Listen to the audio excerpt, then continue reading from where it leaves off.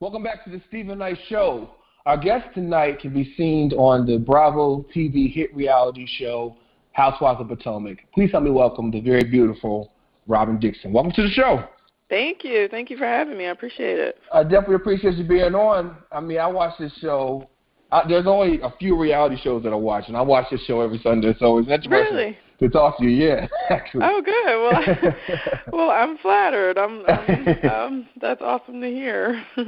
So now, what makes you watch ours and not, maybe not? I don't know. Well, I watch Atlanta Housewives because I live in Atlanta, and I've met a lot of the cast. Some have been on the show, and so I think one time you happened to come on after them. I guess when you all started off, and I said, okay, I'll just watch. I don't know why, but somehow I started watching it, and it's really good. And I think because I'm from the DMV area, well, I'm from Richmond, Virginia, but not too far. My mom is from D.C., and so, I guess because it was close to home, maybe that's the reason why. Yeah. Well, good. Sure. Well, thanks for watching. I appreciate it. Most definitely. It's a great show. This season is crazy. It's crazy. Right. So let me ask you, being on this show, you've been on a few seasons now. Do you ever look back and think, oh, I wish I wouldn't have caught that. I wish I wouldn't have said that. Or, what do you think when you're watching the show? Not really. Watching the show back, sometimes I'm kind of like, oh, wow, that's not exactly how I said something because they do, they're able to cut around words and stuff like that. And so there's a lot of times I see stuff and I'm like, that's not exactly what, I was talking about, or that's not what I said. And, that's the nature of the beast. So there's really nothing I can do about that. Right. Because, I don't know, I kind of thought I was, just kind of speaking freely and truthfully, and so there's certain things that like appear that I have kind of said or maybe just been talking about when they really weren't the case, and so so I guess even if I had a problem with it, there's nothing I can do about it. Right. Yeah. Do you feel like when you watch the show that the viewers are experiencing you for who you are? Or do you feel like it's whatever? Because what I believe, and I'm not on a reality show, but what I believe is for the season, they give people kind of a plot and kind of what they're going to focus on in their life or focus on what they have going on. Do you feel like that what we see is who you are for the most part? Well, yeah. I mean, I definitely think for the most part what you see is who I am, or the rest of the cast as well. But it kind of becomes kind of hard. I hope you can't. I'm actually cooking, so I hope you can't. Oh, that's okay. That's okay. It'll be a real housewife. Right. Yes. It's really real. All right. I feel like what you see is pretty much who we are, but it's a very abbreviated and rushed version of us because there's 6 women, we all have families and kids and whatever else and husbands, and it's really, really hard to tell our stories in such a short period of time. So I feel like you're getting some of it, but there's so much backstory that you probably aren't really able to see just because we just don't have that much time to tell. That much time. Yeah, just even with my personal story in my living situation, I mean, there's so much more backstory to it than what we see, and it's really hard to make people understand kind of why we tick or why we do the things that we do or what we've been through and stuff like that in such a short period of time. So, are you comfortable? Because I'm sure you get a lot of people have opinion about the way you and your ex-husband, the way you all live together, and your boys, who are adorable, by the way. Do you feel some kind of way if you get negative feedback, or because you know what it is, you really don't? Does that bother you? How do you feel about that? Yeah, I mean, we definitely. It's kind of weird because it's I live it, so it makes sense to me. I know why we do the things that we do, or what makes us tick. And so I kind of, at first, was a little surprised when, maybe other people didn't quite understand. But then I realized, if you don't really know the story, the whole story, if you don't really know us, as well as, you know, I know myself, then okay, there's a lot, you know, there's like a lot of catching up to do that people really aren't able to do. And people are judgmental. I'm making a lot of noise with what I'm cooking. I'm sorry. That's right. Listen, you're a mother. You're a mother. So right. Do what you have to do. Trust me. So I was actually kind of like initially like really surprised when people would like, I mean, I've gotten all types of crazy comments and messages and, girl, he don't want you, he don't like you, you know, like free Juan. And I'm like, it's really not, it's not like that. Like, I don't know, it's weird. I'm like, I thought, you know, I was kind of explaining our situation as best I could, but I guess I wasn't. Right.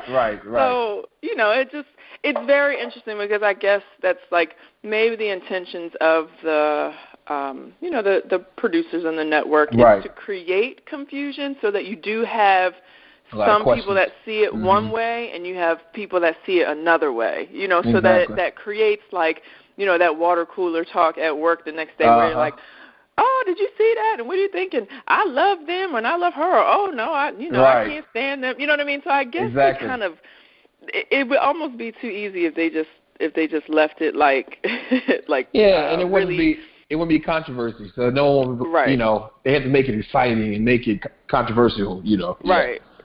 So, but it is just super weird. I'm like, you know, it's the people around me who know me and they understand us, and so it's like, you know, I don't get this type of scrutiny in my daily life, but geez, you know. But it's all good, you know. It's what I signed up for. So luckily, I have thick skin and I can handle it. And that's important. It's interesting because I did an interview recently, and for some reason, I mean, a lot of people picked up on it. And it was posted on YouTube and all this kind of stuff. And so I don't know why. I said, let me read the comments, and someone said, that interviewer sucks. Right. I mean, you know, and I'm like, wow. Yeah, and it's crazy because you could have like 100 great comments, nice comments, and then you might have like 5 like mean comments, and you're like, it like just messes up your whole day. You're like, wait a minute. So, you know, you just have to have thick skin, and it's really unfortunate that people use the internet the way that they do to kind of, you know, attack others and say whatever they want and just, you know, I'm like, if you wouldn't say this type of stuff to somebody's face, why are you saying it? And they wouldn't say it. They would never. Oh my God. So one time, this is so funny. We got this young girl. I could tell she was young just by her picture. She sent a DM to me, Ashley, and Giselle from the show. Okay. And she says, you know, Ashley, you're this, blah, blah, blah, blah. And, it was Giselle, you're this, blah, blah, blah, blah. And Ashley and Robyn, I never liked you, and blah, blah, blah. So, like, I got a kick out of it. I just thought it was hilarious. So Ashley replies, like, girl, kick rocks. I'm not surprised. The girl, but the crazy thing was the girl responded like, oh, my God, that's so cool of you to respond. See, that's what she wanted. She wanted a reaction. Right. Yeah. She just wanted a response. It was so funny. And then, that's crazy.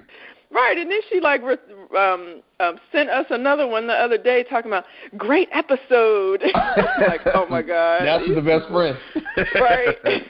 Wow. Yeah, but it's comical. So listen, when you all go back and watch, and you know how you all do the interviews in between the scenes, do you ever look at someone else like a Giselle, or I know you and Giselle are maybe, y'all probably the closest on the show, probably. Yeah. Okay. But like, if someone says anything, one of the cast members, do you ever like, what? Like, definitely. Like, you like, oh, word? It's right. Like, that's how you feel. Okay, I got you. Absolutely. Yeah. I mean, you know, we all kind of like puff our chests out in our interviews and have a whole lot to say. So. But definitely, I'd definitely be like, oh, okay, I see how it is. You know? and so I'm sure, because I've had other housewives on, so when you come to the actual reunion, to film the reunion, do you go with all that ammunition, or do you go, how do you prepare for a reunion show?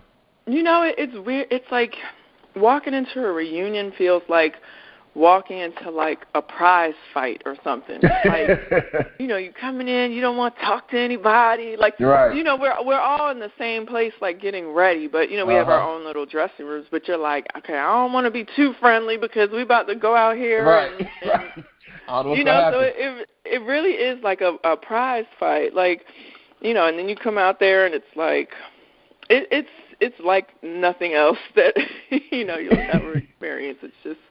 It's pretty funny. So, and then after that, I know a lot of things are said. So, what happens when you leave when you finish taping the reunion? Do you just go back to being regular homies, or do you like, I'm not talking to her for a minute? You know, I mean, it can go. Well, some people like. I mean, it really depends on the person. Depends on the person. It depends on the person, and it depends on what was said. So, like our season 1 reunion, really like created some scars between Giselle and Charisse. I mean, they already were on rocky terms. Yeah. So like, but she like really like wouldn't let go. Like Charisse really wouldn't let go of you know, or Giselle wouldn't let go of things that were said, and it was just crazy. Yeah. And then same thing with Karen and Charisse. What we didn't really see during season 2, like Karen and Charisse had a beef the entire season when we were filming because Karen didn't like how Charisse came for her at the reunion. And it's just like, oh, wow. You know, I think it's kind of, you can never let your guard down around any of the ladies because of things that they say. And, you know, in a situation where if you're with your friends or people that you grew up with and they say something crazy out of their mouth, well, guess what? You can choose to just walk away and no longer be around them. Like, we can't choose to do that. Like, we have to, you know, work together, we got to keep it moving. And so we can't sit on, you know, angry feelings for a long time because it just, you know, it just kind of causes problems. But, yeah, we definitely kind of, I think it's like you keep it in the back of your head, like, I got you. That. Right, you know right.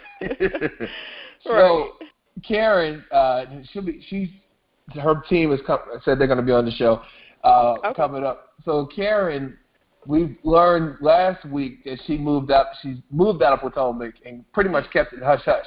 Right. And then came to you all like, remember I told you? Right. so everyone looked confused, like, told us what? You know. Exactly. What do you think about the way that she did that? I mean, it was just like, it was so unnecessary. It just, no matter what her reason for it is, she didn't have to be so secretive about it. It was just weird. She was being really weird. Elusive, like she was hiding something, or she just didn't want to be questioned. I'm still to this day, I do not understand why she's living in the house that she's living in. Like, it's just very bizarre, and nothing she can say. And I'm gonna tell you, she's going to come with a really great little excuse. Nothing she can say makes sense. It just doesn't. And so all right, so I'm going to tell you what my real opinion is. Okay. I think, well, so you haven't seen where she moved yet, right? No, I haven't. I just know she said it's somewhere in Northern Virginia. I forgot what part it was. Yeah, it's in Northern Virginia. All right, I can't really, I don't want to spoil it yet. Well, I can tell you this. This interview will air after we see it, so you can go ahead and say it. It won't air. Oh, it will? Yeah. Okay. So my opinion is that she she moved to the house she moved to for the show because it is actually a big house. Like it's a really big house. It's real pretty on the outside, and I really think she wanted to have that, like, you know, maybe she wanted to have the biggest house out of the other one. You know what I mean? Like, Right. So, but I'm like, that's just, for me, that's not a good enough reason. Like, it's not. And then you moved out of Potomac. Right. You move out of Potomac, and you move to this big old house that, I mean, if this house was in Potomac, it would cost a lot more money. You know what I mean? Yep. Like, so you move to this big old house for whatever reason. Like, you're 52, 53, and your husband is 71. Like, I don't get it. What's the point? Her excuse just doesn't make sense. So. Yeah. Wow. Wow. Well, let's do this. I'm gonna name each cast member, and you tell me what your initial thoughts of them are, okay? Okay. I will start with your girl, Giselle. Giselle is a riot. She's just a lot of fun, and I think she's misunderstood because, she can come off kind of mean, but she's actually a lot of fun. Okay. Let's go from last season to Katie. Oh, God. Bizarre. Where is she? They never said anything while she left. Well, she actually really couldn't handle the depth. Like, season 1 was very surface level. Yeah. And because it was just introductory, they had to kind of introduce us and get to know us. Katie couldn't handle, like, how much in depth it goes, like the season 2 goes, and how much they want from us. She wasn't really willing to be open with her life. And can I tell you something about Katie, which I don't know her, I've never met her, she's a gorgeous woman, but I think she was on something for real. I agree. Every time you saw her eyes, it was like she was on something. Okay. Yeah. But God bless her. I agree. And honestly, I think Katie needs to get help for whatever it is that she's... Yeah. Like, and I don't mean just, like, substance. I think maybe there's some sort of, like, mental... Right. I don't know, like trauma, something that she's been through that she needs to get treated for. Yeah. Okay. Ashley. Phony. So Ashley puts on this great front to be, like, her personality. She's got this real chipper, hi guys, like, wants to be all in your face and seems so nice, but I think somewhere deep under that, she's just as phony as can be. Yeah, and from watching it, I like Ashley, but I did feel like that she was doing too much, with the spreading the rumors or whatever she thought she learned or heard about you and your relationship. I thought that was like, okay. Right. All right, Ashley. Right. You mean, like she said, like you said, if you really cared, you should have said it to me. It came to me. You like, wouldn't do it in that manner. It's the way that she did it. Yeah. I've been there, done that. Like, people are always all up in my business. It's not about that. It's the way in which she did it. Right, yeah. Okay. What about Sharice? She is so generous and hospitable and a very giving and kind person. That's good. We said Karen. You want to say anything else about her?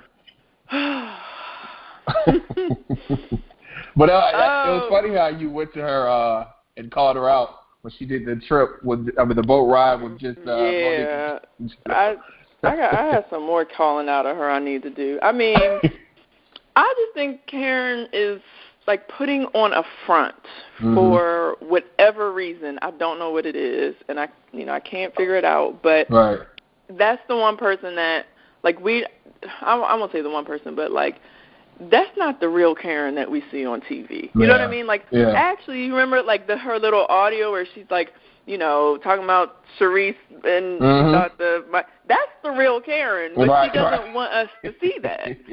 And when she gets mad, you see a little bit of the real Karen too. When she gets mad, right. So she's just. I mean, I don't want to use the word phony again, but I'll give her fake. Okay, all right. And last but not least, the new woman to the cast, Monique. Monique is loquacious. She talks and talks and talks and talks, and it's one of those like where when you're with a group of people and she cuts people off, and then she'll just keep talking and going on and on and on, and she like stifles the conversation. But that being said, so that would like frustrate me and annoy me. But that being said, she's actually a really sweet person. She's a good person. She laughs a lot. She loves to entertain, as we see. Yeah.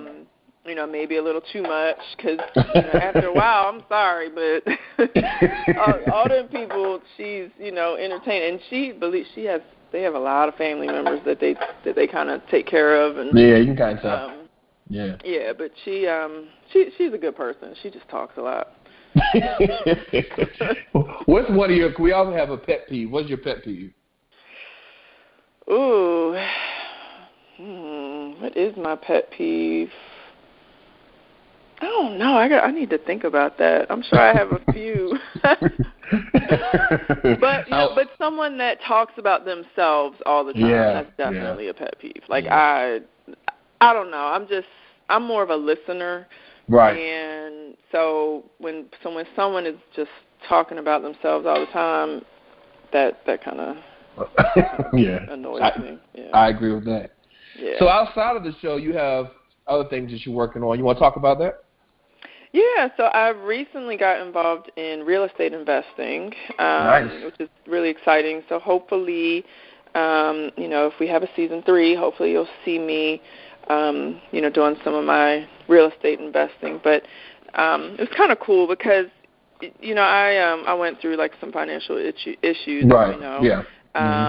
And so I never want to be in that position again. And so I'm just looking to do things that will not only bring in income, but can set up like generational wealth for me and my children. And, real estate will, even despite the real estate crash, people still will always need somewhere to live. And so, absolutely. So that's something I got into. And also because of what I've gone through and the response that I've received from a lot of women, how they appreciate me sharing their story, and they've been through stuff, but they're not as courageous to kind of, speak up. Or I'm also planning some events that are, I don't necessarily want to use the word women's empowerment because I think we use that term a lot, but it'll be centered around, it'll be for women and particularly about building business and creating wealth. And so I'm planning something locally in Maryland.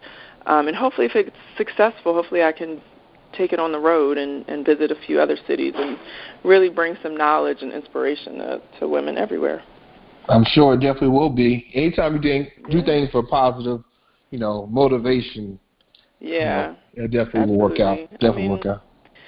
To me, I'm very I'm a confident person, and I'm kind of I don't really care about what people's opinions are of my status and stuff like that. But I understand there's a lot of people in this world who really aren't as confident about where they are in life, and I just want people to really just get to that point where they can just be happy with themselves regardless of their situation.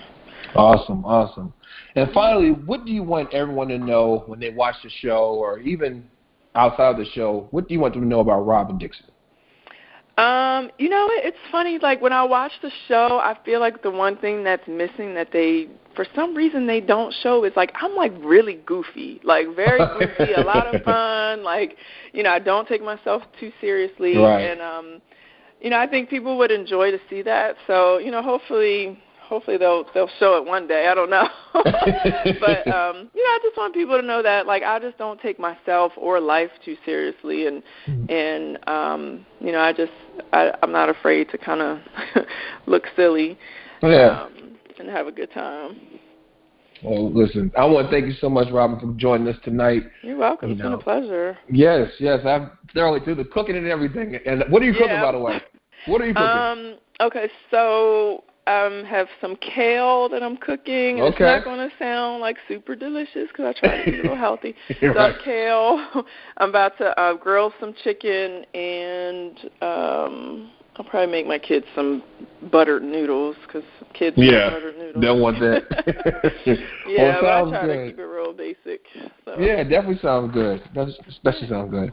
Well, listen, thank you so much for joining us tonight, and I wish you continued success, all the best with all your future endeavors, as well as the show. Thanks, Stephen. It's been a pleasure. It's been a pleasure for us, too. And listen, our thanks goes to Robyn Dixon. You can watch Housewives of Potomac every Sunday night. Check your local listings. We'll be right back.